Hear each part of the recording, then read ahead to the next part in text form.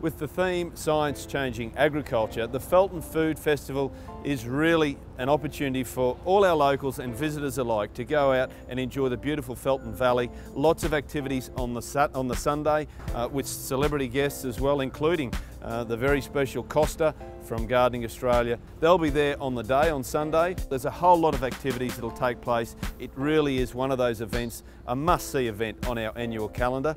Jump on the Felton Food Festival website for all the information. It will also include a special shuttle service, a $5 return shuttle service from Stone Street's coaches, leaving Carney Springs, heading to the event and back. I encourage you to jump on the Felton Food Festival website, have a look at all the information and go out and enjoy the beautiful Felton Valley.